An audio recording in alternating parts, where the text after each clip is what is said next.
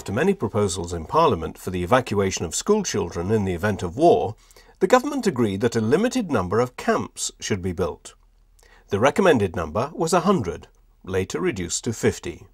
The result was the Camps Act of May 1939. The building of the camps was given to two non-profit-making bodies, the National Camps Corporation for England and Wales and the Scottish Special Housing Association. £1.2 million was provided for construction, maintenance and management of approximately 50 camps, each designed to hold about 300 persons. It was hoped that the buildings would be used for school camps and camps for holidaymakers in peacetime.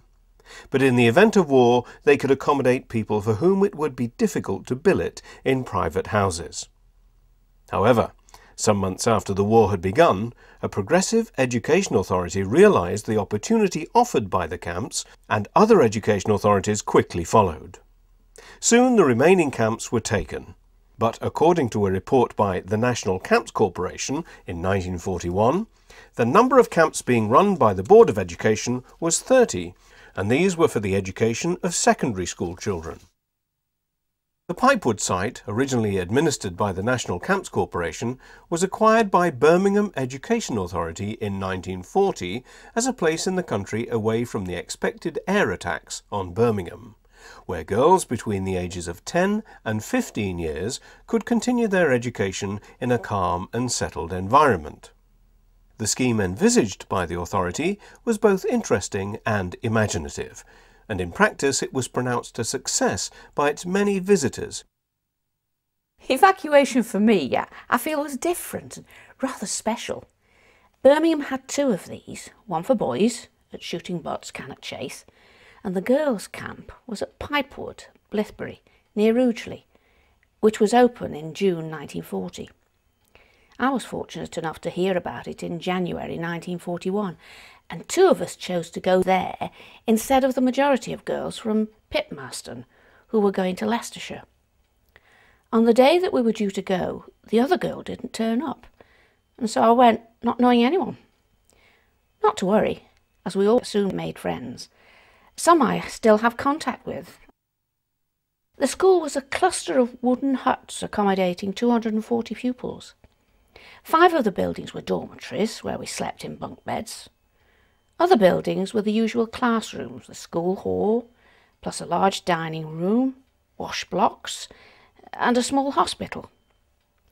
There were 35 acres of grounds, and we had woods and fields for recreation and free time. Living and sleeping wasn't just school, as there was so much to do. We weren't confined to 4 walls of a classroom, as so many lessons were practical. Geography was mainly at the local farms and included gardening on our own half-acre field and later our own individual small patch where we would grow carrots, lettuces and radishes for our parents.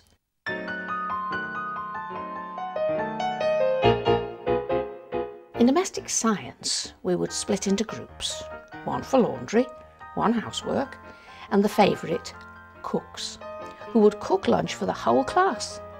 We kept rabbits, hens and ducks, and we also kept bees. Days were very busy with no time for loneliness. Staff were also our mums and friends with time for the individual.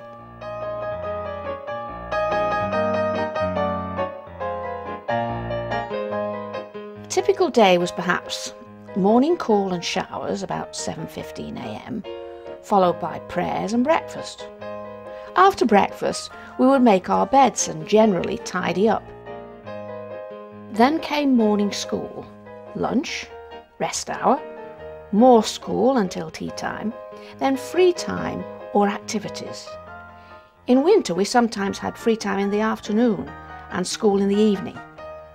Free time and activities would include walk, picnics, film shows, dance evening. We learnt ballroom dancing and concerts. The boys learnt first aid with us and we taught them to dance. Pipewood, looking back, was most progressive and we had a wonderful time, although there were times we wished we were back home. We did have the choice of going home for holidays if air raids etc. were quiet, but lots of the girls stayed at school when special treats were arranged. Christmas at school was very popular.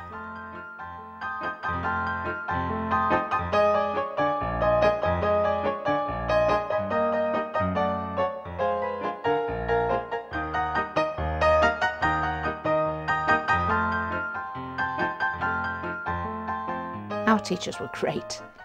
We respected them, and I think they us. Pipewood taught us a lot, such as living together, putting us on a sound footing for later life.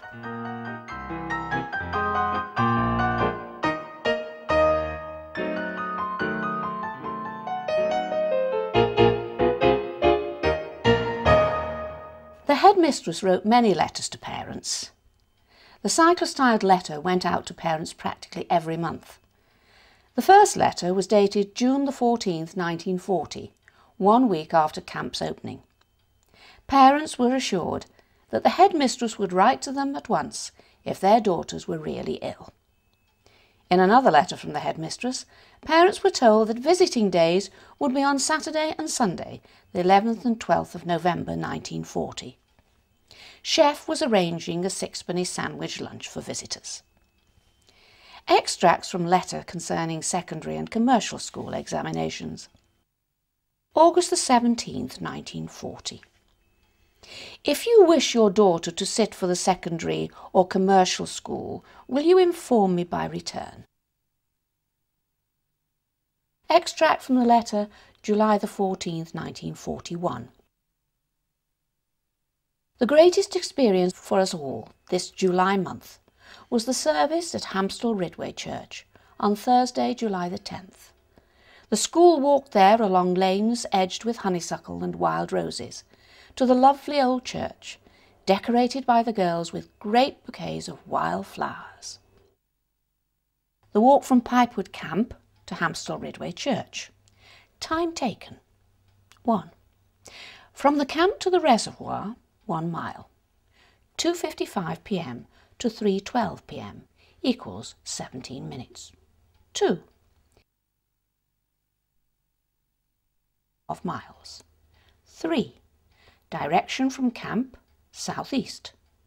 We descended 50 feet.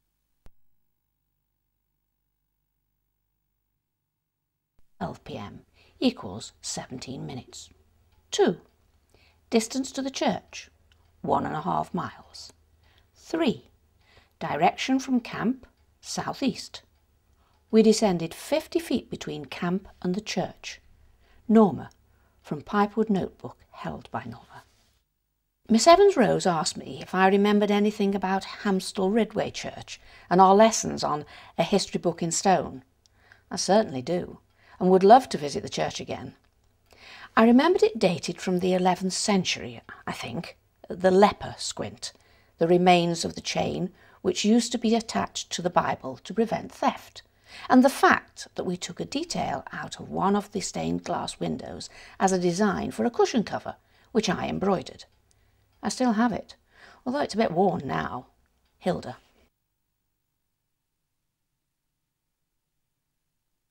In each dormitory were 24 double-decker beds. At each end was a small staff bedroom. In the middle of the dormitory were chairs. It was here that we all met at bedtime for talking together and for prayers. At the side of each bed was a locker for clothes and for any particular treasures. We had an assortment of little jugs for different colours, and whenever possible each jug was filled with wild flowers from nearby hedgerows and put on top of every locker.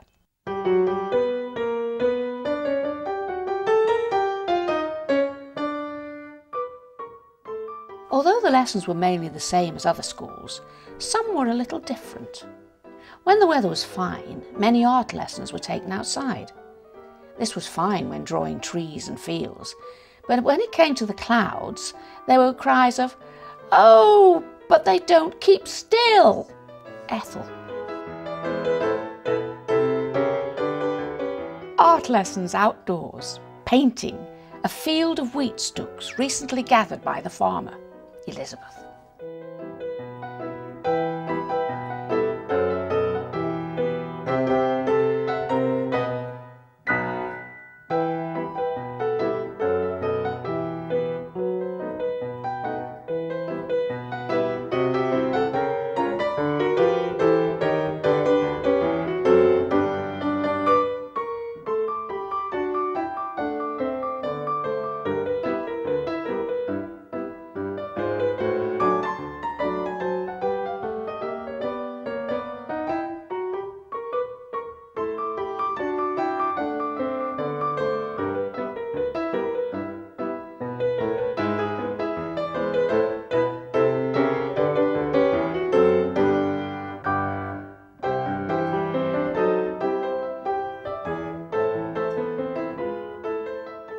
The after-dinner rest period had uses other than rest.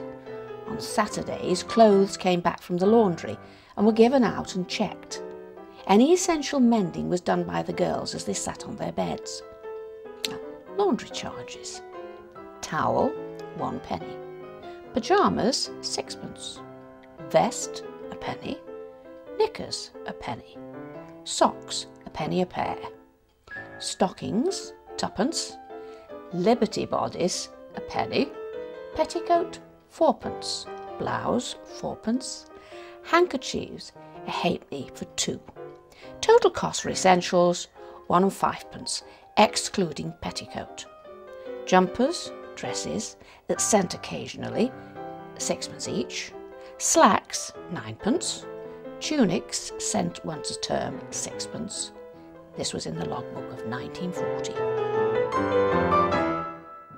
It's Parents' Day and we all wait with great excitement at the gate. June. Visiting days best of all, but not if your parents didn't call. Margaret.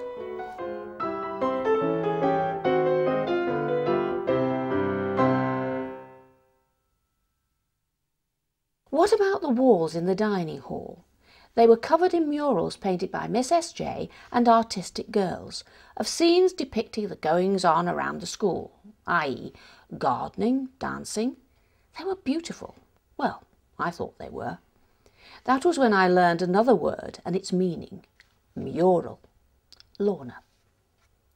The dining room where we all ate, the murals on the wall, a voice at your shoulder saying, "Sit up straight." How I remember it all. Air raids, 25th of June 1940. Air raid warning, no enemy activity. 29th of June 1940. Bombs were dropped 2 or 3 miles away in fields. The camp manager told the headmistress that air raid shelters were to be provided. 8th of August 1940. A bomb was dropped in a field half a mile away. The girls were taken to the shelters. 1st of September 1940. It had been decided that all girls and staff would sleep in the shelters from Sunday, the 1st of September.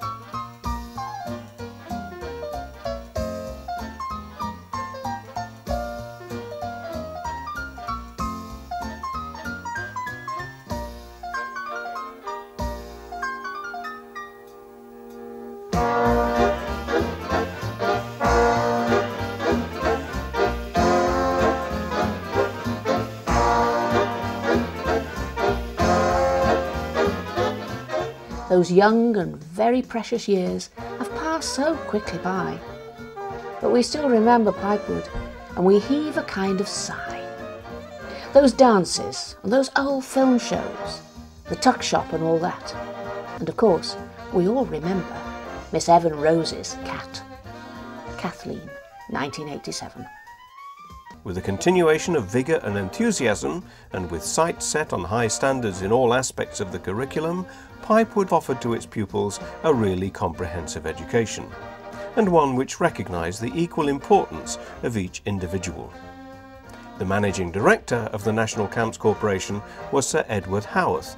He was a welcome visitor to Pipewood.